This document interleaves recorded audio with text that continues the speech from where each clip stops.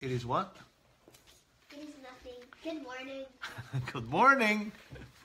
Good morning, everybody. Good morning. Oh, boy. We are starting to get sniffles in this household. And we are getting, hopefully not too sick, but let's see how far it goes. Yeah? It's very interesting. The topic of breakfast this morning is not the gospel commentary yet, because even prior to that we were talking about sin and punishment for sin and deprivation and all of that. Very interesting things to talk about on a Friday morning. By the way, a day of abstinence for those who are 14 and above. A day of abstinence, just as a reminder. Okay. Today we're going to read a gospel that is not very easy to understand. Okay, it's one of the gospels that are a little complicated to understand because it has some references to the Old Testament, and it has some references to something that is patently Jewish in its nuisance, but we will try to understand it. Okay, so it comes from Matthew chapter 9 verses 14 to 15. So it's very short. The disciples of John approached Jesus and said, "Why do we and the Pharisees fast?" Who's the John here? John the Baptist. Okay, John the Baptist. So his apostles, his disciples, went to Jesus and asked Jesus, "Why do we, the disciples of John, and the Pharisees fast much? Fast much. But your disciples do not fast." Interesting. I am not sure that's an accurate accusation, right? But anyway. That's what they say of the disciples of Jesus. Then Jesus answered them, and this is where this very profound answer is worthy of a good explanation. Jesus answered them, "Can the wedding guests mourn as long as the bridegroom is with them? The days will come when the bridegroom is taken away from them, and then they will fast." Okay, bridegroom. What is the bridegroom? It's an image that Jesus uses to describe himself, right? Because he is making a claim here that he is the bridegroom in the midst of his disciples, in the middle of his disciples, that his disciples are with the bridegroom. Now, let's talk about the bridegroom. Who is a bridegroom? The guy who's getting married to a girl. The guy who's getting married to a girl, the bride, right? Yeah. Okay, so he is the husband-to-be, or the husband, right? In a wedding, in a marriage. Okay? Why does Jesus use that image? Because that has a long history in the Old Testament. Many prophets had spoken about the bridegroom, had spoken about marriage, from Isaiah to the prophet Joel, to all of the other prophets, Ezekiel. They all spoke about the image of a bridegroom and marriage and weddings. Okay? Because they wanted to help us, the Jewish people and us, understand the kind of love that God has for his people. Okay? And the closest image you could get to a real intimate relationship that is a consequence of an intimate love is marriage. Okay? So that's the image that all the prophets have used to describe the love that God has for his people, his children. Okay? It is like the love of man and wife who get married. Okay? It is not just a love of friendship or whatever kind of relationship it is. No, no, no. It is intimate, very intimate, almost like, in fact, more than the kind of love that husband and wife share.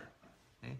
That is the kind of figure or image that is used to describe also the love of the Holy Trinity within itself. Okay? The love of God the Father for God the Son and God the Holy Spirit. The kind of love that permeates, so to speak, the Holy Trinity is something like the love of marriage. Okay? So that's how we cannot quite comprehend the love of God, right? But that is the closest, perhaps, the closest description and image that we could have about the kind of intimacy that God's love has, okay? And also God's love for mankind. So in the context of this particular gospel, when Jesus refers to himself as the bridegroom, okay, because that's what he's saying, can the guests, in this sense, the guests are his apostles, can people who are celebrating a marriage actually mourn? Aren't they supposed to be happy, right? We have been to several weddings, and you would notice that people are normally happy. They're joyous. They're celebrating the union and the love of a couple, right? The newly wedded couple. So there's plenty of celebration, jubilation, around. Now, you cannot. That nobody mourns, nobody is sad when you're celebrating a marriage, right? A wedding feast. So Jesus, when he says, can the guests mourn when the bridegroom is with them? He is referring to himself as being the bridegroom there, right? And when he does that, he is actually asserting his divinity. He is actually confirming to these inquisitors of his, those who are questioning him, he's actually affirming before them that, hey, I am the bridegroom that all of the prophets have talked to you about. I am that bridegroom. And because I am the bridegroom, right? In a wedding ceremony, which in the Jewish context, by the way, was celebrated lengthily for several days. It was a prolonged feast. Okay? A wedding celebration was prolonged as far as the Jewish culture and tradition was concerned. So Jesus was talking about, was putting into context something that they were familiar with, right? A marriage feast is a prolonged celebration. So while the bridegroom is with them celebrating, well, nobody mourns. Nobody fasts. Nobody puts on a long face. Everybody's happy. While the bridegroom is with them, there's plenty of wine and jubilation and food, right? Remember the wedding feast at Cana? See? Our Lady was worried, there's no more wine. No, we're not going to celebrate.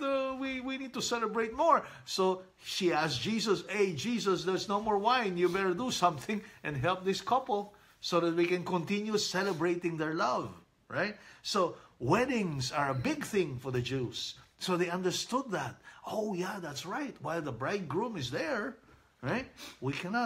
There's no such thing as fasting or mourning. It's all about celebrating. It's all about celebrating. So Jesus was saying, well, I am still here. I am here. I am the bridegroom. So nobody mourns or fasts. Because you have me in your midst. You have me in your midst. Right? So that is, on the one hand, that is the message Jesus talks about here. Okay? That's what he's talking about here. It is not against fasting.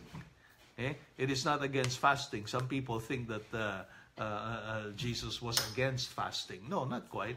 But he in this particular segment of the gospel, what he wanted to do was to assert his divinity, that he is actually the God who loved his people, the bridegroom in the Old Testament who loved his people. Now he is here. Now this is the bridegroom. I am the bridegroom now. Okay? And I'm showing you my love. Okay? And that is why we do not fast while we have the bridegroom. Okay, but now speaking of fasting, okay, since it's the time of Lent, we will comment on fasting. And our Lord said here, when the days of the bridegroom is taken away from them, then they will fast. Then they will fast. Why is that? Why is fasting, why has fasting always been an important component in the spiritual life of not only Catholics, but the Jews and the chosen people, and actually many other cultures? Okay? Why is fasting a spiritual exercise that has always been part of the practice of faith? Okay? Why? Because what is fasting? What do you do when you fast? Eat one complete meal. Okay. You eat one complete meal. Yeah, well, that is our application of it now, right? But in general, what does fasting mean? What is meant by fasting? What do you do when you fast? Give up something. Okay, you give up or you deprive yourself of food. As simple as that, right? You deprive yourself of nourishment, of food for a time. Right? You sacrifice the partaking of some form of nourishment. That's what fasting is all about. Right? You understand that? What is the effect of that in the body? The effect is, and on a person, the effect is there is some sort of craving. Right? You long to be nourished. You long to be filled because you feel the emptiness inside of you, right? There is a very real hunger. You feel the pangs of hunger within you when you are not filled with food, when you don't have nourishment, right? You grow hungry, right? And you crave for that which nourishes you. You crave for that which fills you. Now, let's put that in the spiritual context. When you actually fast, okay, physically, when you fast physically, okay, it is a good reminder of what you crave for spiritually, of what you can crave for spiritually. It is a good reminder that our souls are also deprived. Okay? That many times, because of sin, we deprive our souls of the grace of God, which is the nourishment of our soul, which is our spiritual food, which is our spiritual nourishment. Okay? Now, since man is composed of body and soul, okay, we are not angels, we have bodies. To deprive our bodies voluntarily by fasting is a very good reminder of the deprivation that we sometimes cause our own soul because of our own sins. I don't eat. And when we deprive ourselves of food voluntarily and remind ourselves about the deprivation of our soul, then we create a craving. We create a craving for God. We create a craving for grace. And it builds up a longing to receive that grace and to fill our souls with grace, with God's grace, to fill our soul with the love that our souls require in order for it to be healthy, okay? In order for it to be united with God. And that is why fasting is always a recommendable exercise of faith, especially this time of Lent. See? And at the same time, that the hunger we feel and the difficulty and the challenge of going through the day hungry is also a very good mortification, that we can unite to the sufferings of Christ on Calvary. Okay? So these are the two-pronged benefits of fasting. It does not only remind us of the deprivation of our souls from the absence of grace in it, and it makes us crave for God more, but at the same time, the physical difficulty of hunger because of the fast is a good way, a good sacrifice to offer up to Jesus, to unite those hunger pangs and sacrifices to the sacrifice of Jesus on the cross. And that way, we become like partners of Jesus in bringing about his mission of redemption. Okay? We become like co-redemptors, so to speak, right? In our own little way. We contribute and we unite our own sacrifice to that of Jesus. And that way, our physical sacrifices don't just become just another hardship. Okay? They acquire a spiritual meaning. They acquire a supernatural meaning. And that is when they become tolerable. That is when they become a joy to go through. That is when human suffering becomes a source of joy, a source of peace, and a source of union with God. Okay? You know, some people could not understand. Wow, you're already suffering, you're in pain, you're suffering, you went through these difficulties. How can you smile? You realize only Catholics can do that? Only people who understand the value of sacrifice can actually put on a smile despite their difficulties in life, despite their hardships, despite their pains, whether it be physical, psychological, emotional, or otherwise, or when they're sick. Only good Catholics who understand the value of sacrifice can put on a smile despite their difficulties. The virtue of cheerfulness, okay, can only be exhibited really by people who understand the value of sacrifice. Okay?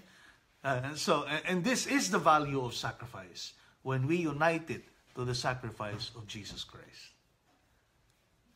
Okay? So, well, we went over time already. Well, we have to go and go to Mass. So, folks, that's it for us. Oh, hi, Grandpa Jacob is there listening to us today. He just popped up there. Say hi to Grandpa. You want to say hi to Grandpa? Hi, Grandpa. Yeah, we are beginning to get a little sick today, it seems. So, anyway, it's the weekend. So, happy weekend, everybody. Oh, and happy Chinese New Year. It's Chinese New Year already. Happy Chinese New Year, and we want to give a special shout out to our Chinese friends, particularly the Boyd! the Boyd family. Hello, Boyds. Hey there. They might already be in Shanghai by now because they wanted to celebrate Chinese New Year back in Shanghai. So if you can hear us, if you can watch this broadcast, well, we wish you all a very happy Chinese New Year. And to all our other Chinese friends, happy Chinese New Year. I couldn't quite, I couldn't quite say the Chinese greeting. But anyway, okay, bye-bye, everybody. Have a good weekend. Bye-bye.